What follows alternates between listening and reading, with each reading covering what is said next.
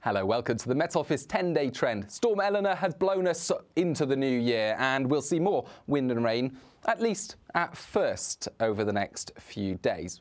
But big changes are on the way over the next 10 days. With high pressure building in, we're likely to see fewer storms and it's likely to turn much colder. Not nearly as cold as it's been across the North American continent. Brutally cold air here has been clashing against mild Atlantic air, fueling an active jet stream. Now, this fast-flowing current of air high in the sky tends to pick up areas of low pressure at the surface, deepen them and send them across the Atlantic. And that's what it did on Tuesday night to Storm Eleanor. Now moving out of the way, but the next low pressure hot on her heels, moving in for Thursday morning. Wind and rain to start the day across many places, although the north of Scotland staying largely settled. It's been fairly dry here recently, but it's also cold. 5 degrees on Thursday, 13 in the south. Now we keep just the rain stalling through these central areas as we end Thursday. Eventually it disappears before the next low pressure moves in for Friday, and this will bring bouts of wind and rain to England and Wales. Risk of gales in the far southwest, also a strengthening wind in the far north, and this is a northerly wind, making it feel cold. Now at this stage, interesting things are happening again on the other side of the Atlantic. We've still got cold air sat over North America, but we've also got this low pressure, a big beast of a low pressure forming on the eastern seaboard. And if we rewind the clock just a couple of days, you can see that low pressure formed out of nothing. It just deepened rapidly during Wednesday, Thursday, Friday, and by Friday it's sitting there on the northeast coast. It's also dragging up this very mild air in the West Atlantic. Now that tends to buckle the jet stream, riding it high up to Greenland and then sending it shooting low again over the UK. Now that means that we're going to see cold air sink southwards during Friday and into the start of the weekend. But it won't just be cold, we'll also see high pressure building.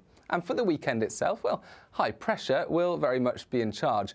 It's going to feel much colder, and once we clear any cloud and rain from the south, first thing at the weekend, we'll see overnight frosts and a biting wind chill, particularly in the east.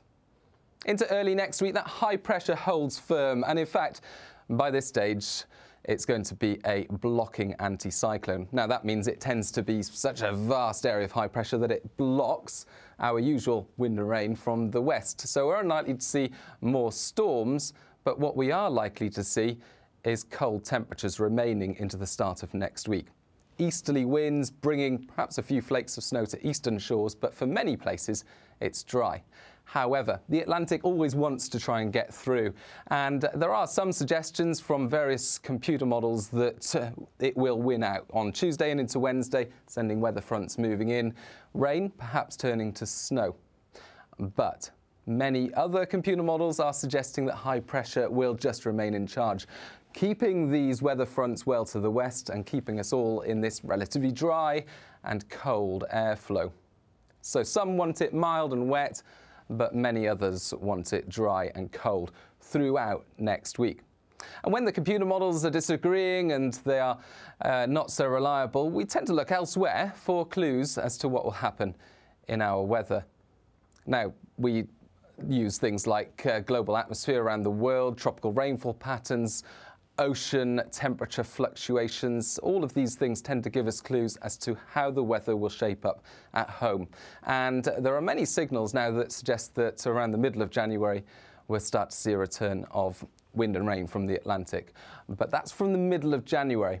Until then, the balance of probabilities suggests that high pressure will dominate throughout days 7 to 10. It's more likely than not to stay cold, and it's more likely than not that many places will be dry. But there'll always be the Atlantic trying to push in. It's what we call a battleground situation. And when the Atlantic tries to push rain in from the west and it comes up against cold air, there is always the chance that we'll see some snow. But huge amount of uncertainty at this stage in terms of how long it will stay cold and whether we will see any rain, sleet and snow.